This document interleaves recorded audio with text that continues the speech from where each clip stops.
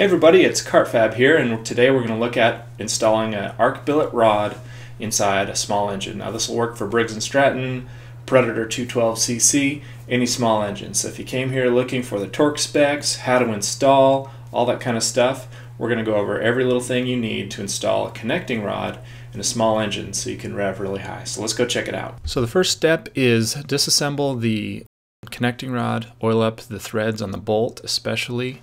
That'll allow you to torque it to 170 inch-pounds. Wrap a sock around the connecting rod halves, put the bearings in, they have a little slot for them, and then hand tighten the bolts.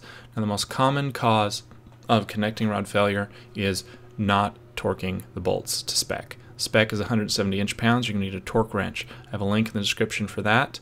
And you're also going to need a 1/4 inch 12-point socket. I got this socket set as well. I also have the link in my article and the description for this particular socket if you're looking for one of those. Torque it all down and that seats the bearings. Then you take it all apart. When installing Plastigauge, you basically take this thing right here, which is Plastigauge. It has different thicknesses that you can use, green, red, blue. We're using red on this one, and you take Plastigauge, which is inside this package, and you cut it, put it on top of the crankshaft journal, and then you put the other half of the connecting rod on there, tighten it all up, and then make sure you torque it down to the specified amount, untorque all the bolts, and take a look at it. And then after you take a look at it, you compare it to the width on here, and then it'll let you know what your crank journal to bearing clearance is.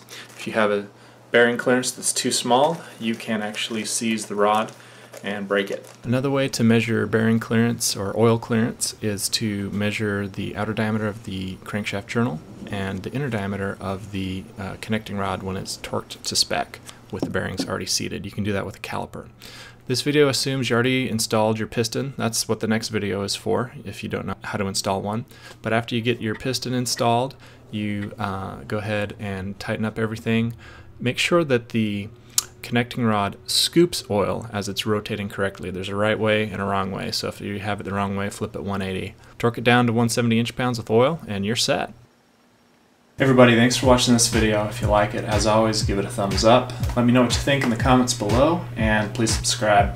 I actually am doing an entire build on a mini bike, and this is just one step in the build process. The next video we're going to look at involves the piston and how to install a performance piston on a go-kart engine.